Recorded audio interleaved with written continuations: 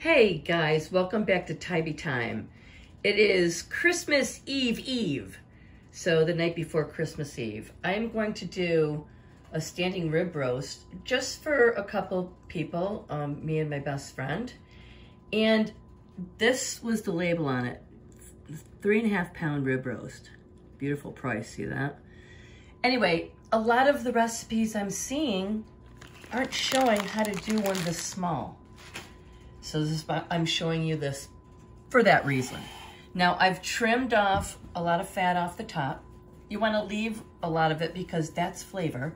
Now look at the salt. I just salted this the entire thing, up, down, all around.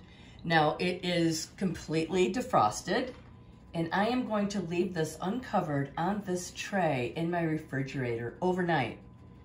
And then I'll come back tomorrow and show you the method I'm gonna use to cook this and make a perfect medium rare prime rib.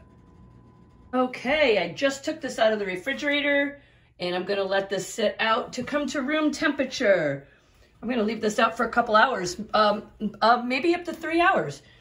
Now I've got a couple golden retrievers here and they can smell that, so I'm gonna drop that over the top of it. Right, well, that roast is still coming up to room temperature. I just started the oven to 500 degrees. I'm gonna let, keeps going to 505. I'm gonna give it work with me. Oh my Lord. All right, 500 degrees.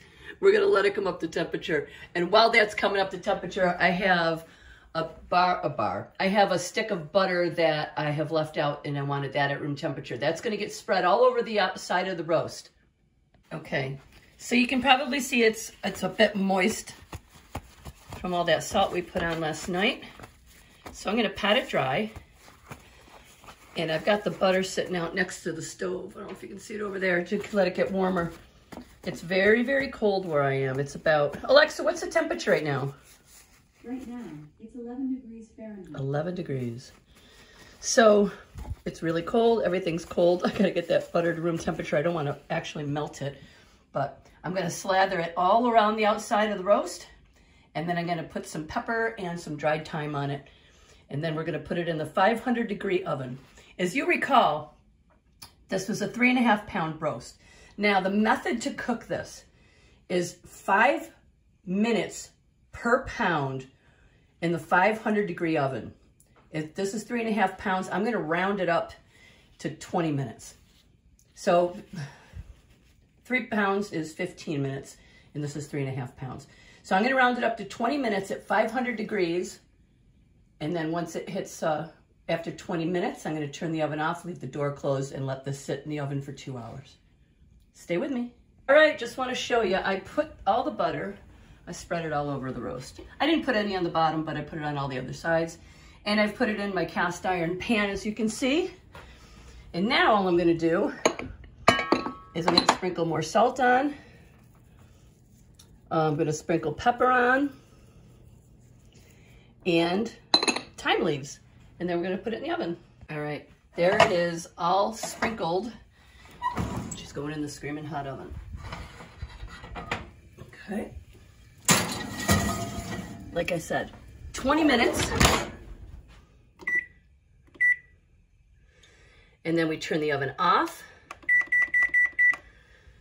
and leave the door closed, and we'll have perfect medium rare prime rib. Stick around. Okay, you guys, 20 minutes is up. I'm getting all excited about it. It smells so good. So there it is. Oven off. Timer, 2 hours. We'll be back. Cut into that bad boy. Stay with me. All right, she's done. There she is. That's incredibly beautiful. All right, we'll cut into it. All right, I'm just gonna cut a little piece off the end so we can see how it came out. And then we will save the rest for dinner. Oh my God. It does look good. Look at that. I gotta take a bite.